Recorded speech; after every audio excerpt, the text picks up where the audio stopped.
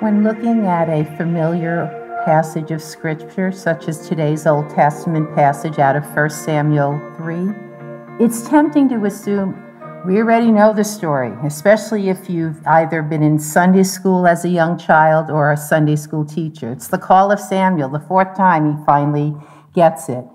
And therefore, it's tempting to shift our minds into neutral and assuming that this morning we will simply rehearse what we already know, or at least what we think we know. Old Testament theologian Ellen Davis reminds us the following, quote, "It's a peculiarly modern conceit to assume that we might ever know fully what God has to say to us through the Scriptures. Ancient and medieval interpreters regarded it as impossible to ever plumb that wondrous depth and exhaust all its treasures," unquote.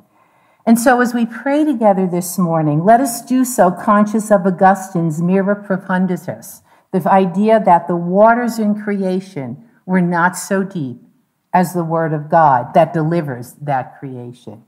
And let's pray for that same Spirit that hovered over the tohu vabohu in Genesis 1 to come in power and grant us sight and insight into this familiar passage of Scripture. So let's pray together. Gracious God and Heavenly Father, we acknowledge that you are enthroned in glory and majesty, and yet you are also full of kindness and compassion, and you've reached down to us in our smallness and our sinfulness in your Son, Jesus Christ. And you've promised to accept us through your Son, but not only to accept us, but to bless us with grace upon grace. And so we come this morning, Father, in all our need, so much of which is hidden from each other and even from ourselves. But you know us through and through, and we ask that your Spirit would come and bring your word to bear on each one of us in our particular circumstance. Give us hearts to be willing to listen, to be molded by your Spirit. We ask that you'd speak, for your servants are listening. And we pray this in Jesus' name. Amen. I think I'm going to have to take this off. I'm having a hard time reading, so I guess that's okay with this here. 1 Samuel 3. I encourage you to open your Bibles to 1 Samuel chapter 3. It's a passage about transition. It recounts the call of Samuel during the tail end of the period of that tumultuous, dark age that we call the period of the Judges, when there's no king in Israel and everyone's doing what's right in their own eyes. The people of Israel had repeatedly ignored the word of the Lord. Godliness was at a low ebb. Now, in the second chapter of 1 Samuel, we find that the sons of Eli the priest, Hophni and Phinehas, priests themselves, are corrupt, and they abuse their positions of power. They took a potluck approach to the sacrificial meat offerings, forcing worshipers into relinquishing part of those offerings for their own personal benefit, refusing to take the portions assigned to them by the Levitical law. We also discover that these two sons had sexual relations with the women who served at the entrance to the tent of meeting. Instead of faithfully preaching God's word to the people, Eli's sons act like scoundrels, committing moral and liturgical offenses with impunity. And Eli's response?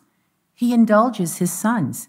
Yes, we're told in chapter 2 that he rebuked them for their moral offenses, but he took no action to expel Hophni and Phinehas from their priestly office. Eli might protest, but his sons suffered no unemployment. At the same time, throughout chapter 2, amidst this recounting of the sins of Hophni and Phinehas, there's this quiet drumbeat contrasting the faithful service of Samuel in the tabernacle. So we read in chapter 2, verse 18, "But Samuel was ministering before the Lord. in verse 21. Meanwhile, the boy Samuel grew up in the presence of the Lord. In verse 26, and the boy Samuel continued to grow in stature and in favor with the Lord and with men. Now, you may remember Samuel's mother, Hannah, after she had weaned him, brought him to the temple in Shiloh in fulfillment of the vow that she had made to the Lord. And there Samuel served as Eli's assistant. So our passage opens today, and at the outset of chapter 3, we're told that in those days, the word of the Lord was rare. There were not many visions. Two things are in short supply. The Lord's not giving his word except in rare instances. Now, one of those rare instances happens to be at the end of chapter 2, where this unnamed prophet is raised up to declare judgment on the house of Eli. But the word of the Lord is rare, and so are visions. Yet we know that the Lord's heart is for his people to have his word. It's his gift to his people, and at the tail end of the period of the judges, it was seldom given. Earlier on in Israel's history, the Lord had spoken frequently with Moses face to face, but at this time, there is no prophet like Moses. Why the divine silence? Well, in the Old Testament, often a dearth of God's word was an expression of God's judgment. For example, years later, when the Lord, through the prophet Amos, pronounces judgment on the northern kingdom for continued apostasy, the judgment took the form of a famine. But it wasn't a famine of bread and water, but according to Amos 8, a famine of hearing the word of God. So also, Psalm 74 paints this picture of the southern kingdom withering under the Lord's judgment as the temple is destroyed and there's no longer any prophet to proclaim the word of the Lord. The Lord withdraws the light of his word, allowing his people to wander in the darkness they so desperately prefer. Proverbs 19:18 warns us, where there is no revelation, where there's no prophetic vision, the people cast off restraint. And that's what's been happening in the 300 or so years of the period of the judges. A word from the Lord is desperately needed. But a word from the Lord cannot be coerced or manipulated or manufactured. It's a gift that only the Lord can give to his people. And here in chapter 3 of 1 Samuel, the Lord indeed graciously breaks in with a fresh word. And we have this transition into this new era in which the prophetic office is established. The Lord breaks his silence. His voice rings out because in his mercy, he has not forgotten his people. The boy Samuel ministered before the Lord under Eli. We don't know how old Samuel is. He's been growing. And in verse 1 here, he's referred to as a na'ar. Now, the Hebrew word na'ar is a very flexible word. It can refer to an infant a few days old, but Solomon uses it to refer to himself when he's 40 years old. So it's quite flexible. But according to Jewish tradition, Samuel is 12 years old at this time. And as we said, he's Eli's assistant.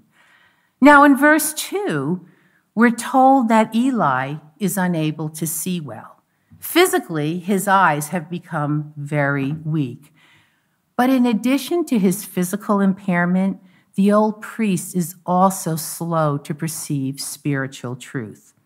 Remember back in chapter 1, he was initially unable to discern godly Hannah's plight. He passed her off as a worthless, drunken woman. And as we'll see in chapter 3, it takes him quite a while to discern that it's the Lord calling Samuel. He doesn't get it until the third time around. Samuel is sleeping somewhere in the confines of the tabernacle near the Ark of the Covenant. Now, the Hebrew word in verse 3, maybe that startled you when the passage was read, that Samuel was lying in the temple. And indeed, the Hebrew word there is hekal, which we translate temple or palace. What's going on? It's the days of the judges. Well, what scholars think is that the Israelites erected some sort of semi-permanent structure to go around the portable tabernacle. And Samuel is there ministering to Eli at this time. And we're told in verse 3 that the lamp of the Lord had not yet gone out. Torah instruction required that the lamp be lit from dusk to dawn each day, so it's probably early dawn. The lamp of the Lord had not yet gone out. And in the inimitable words of the popular 60s folk rock theologians, the mamas and the papas, the darkest hour is just before dawn. So it's in this darkness of this early dawn that the Lord breaks into the spiritual darkness that's engulfed his people. And he calls the boy Samuel. And Samuel mistakes the call of the Lord for that of Eli. Now, in one sense, it's only natural for Samuel to assume that a call in the early morning comes from his master Eli. Perhaps the old priest needs a cup of water or some other assistance from the lad. So Samuel runs to Eli's quarters. "Here I am, for you called me." And Eli responds, "I didn't call you. Go lie down." This exchange is repeated 2 more times, and it's not until the 3rd time that Eli realizes that it's the Lord calling Samuel. And so he says to the boy, "Go lie down, and if he calls you, you shall say, 'Speak, Lord, for your servant hears.'" Why was Samuel so slow on the uptake in recognizing that it was the voice of the Lord calling him? Well, we noted that the passage begins by telling us that a word from the Lord was rare in those days. But even more so, look with me at verse 7. In between the 2nd and 3rd call of the Lord, we read in verse 7, "Now Samuel did not yet know the Lord. The word of the Lord had not yet been revealed to him." Samuel did not yet know the Lord. The word of the Lord had not yet been revealed to him. Now, back in 2:12, we're told the sons of Eli were worthless men. They did not know the Lord. Was Samuel just like the sons of Eli? No, Hophni and Phinehas did not want to know the Lord. You cannot repeatedly and high-handedly defy the Lord and know him simultaneously. Samuel had been characterized in contrast to Eli's sons as faithfully ministering in the tabernacle. True enough, but you see, neither parental consecration nor liturgical competence can substitute for personally hearing the word of the Lord. And despite the fact that Samuel had been faithfully ministering and participating in tabernacle affairs, he had not yet had a direct experience with the Lord. The difference between Samuel and Eli's sons is in the little word yet. Samuel did not yet know the Lord.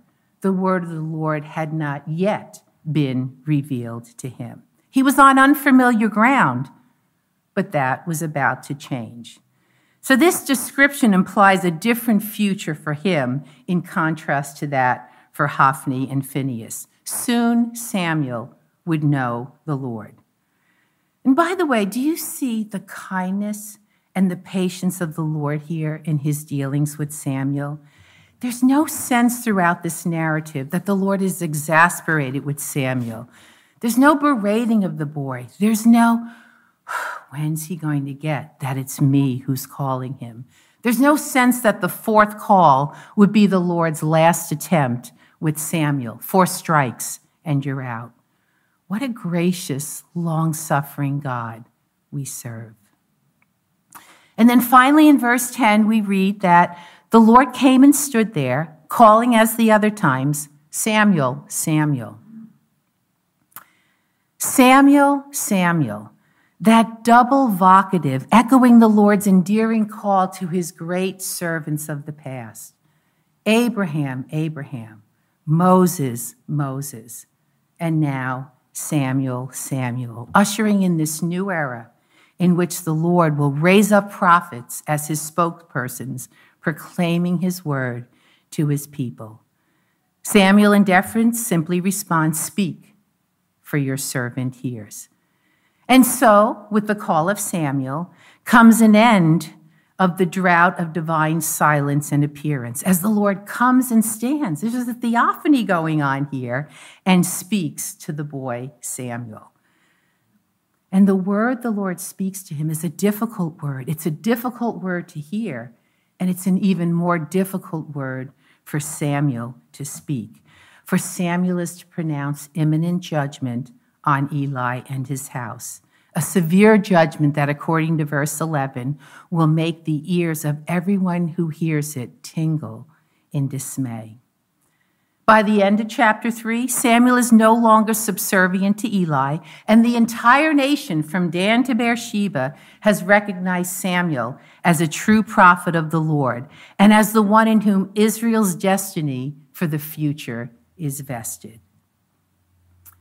We know the rest of the story. Samuel is in many respects a successful judge, prophet, and priest.